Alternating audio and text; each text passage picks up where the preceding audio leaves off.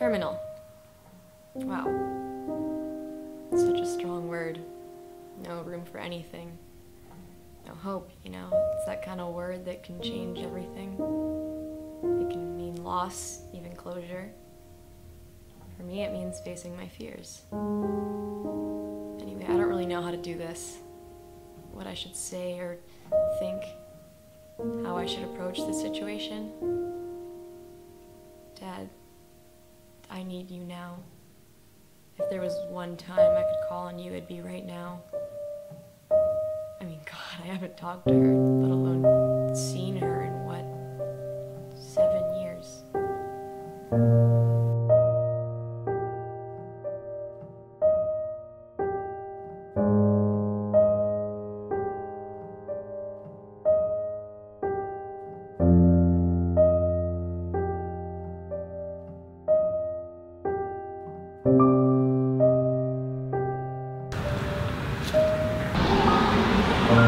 Hello?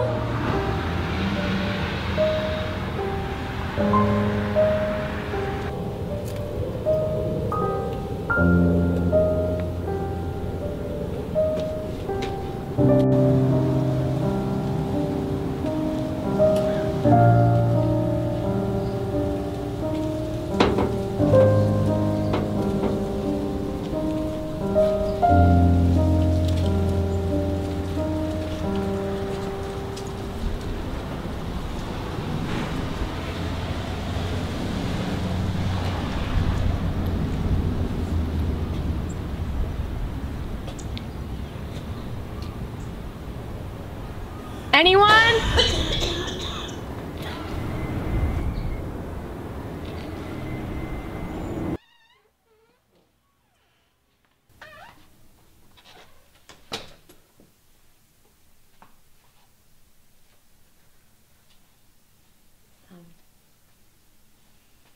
Mom?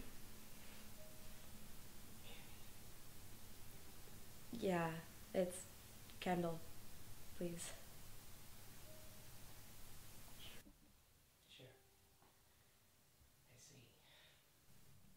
Well, it's good to see you. You too. As soon as I heard what happened, I got on a plane from New York. That's where I'm living now. Oh, that must be nice. So many miles away from me. Well, the city is where I always wanted to be, so... I know that very well. Do you need anything? That's kind of why I'm here. Yeah, a cure to cancer, please. That'll do it.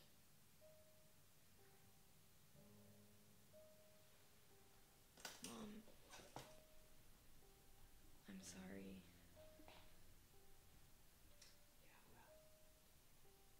Yeah, well, it's a little too late for that. I have been waiting 7 years for you to apologize. And, oh, I don't know, write me a letter, give me a phone call. How did the hospital even find your number? Because I sure as hell don't have it. It's a long story, don't worry. Yeah, well, we've got a long time. I'm not apologizing for that, by the way. I'm sorry you're sick. Oh. Yeah. Too good to be true. Do you need water?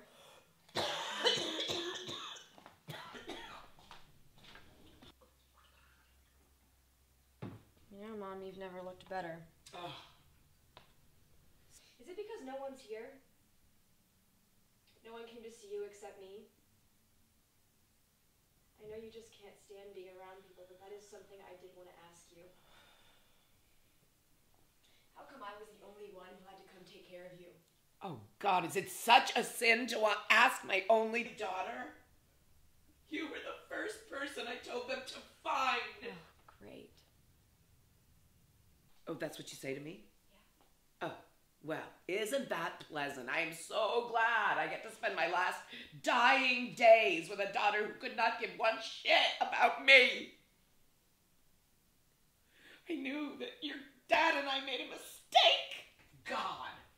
Having a kid, raising it only to be dumped by the side of the road. Dumped. Piece of garbage is all I am to you. Mom, I can't fucking deal with this!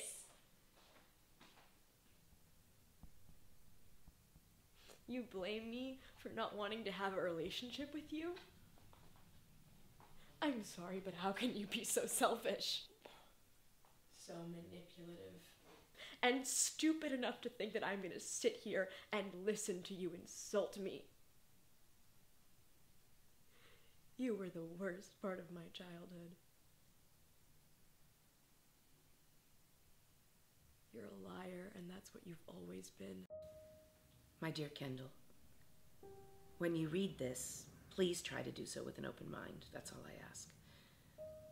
I have always had an issue with letting go. When I told you your dad had died before, it wasn't to hurt you. It was to protect you. And now I realize it was also really to protect me. Our divorce was so hard on me. I loved him so much more than he ever loved me. And I wanted him to feel the pain I went through, the loss I went through, and so I took you with me. Didn't have to share you. I regret that now. But I just wanted my daughter. Kendall, I am genuinely sorry. I don't expect you to say things are okay, but I only hope that at least you don't think I'm a monster. In this letter, I've attached my ruby ring that your dad gave to me, and I want you to have it. The red means love. Hi. It wasn't meant for me. What's going on? He really only you? loved you. I'm Kendall Atwood. Mrs. Atwood's. I love you. Miss Atwood, I'm so sorry. What? Your family's in my prayers. She was a lovely woman.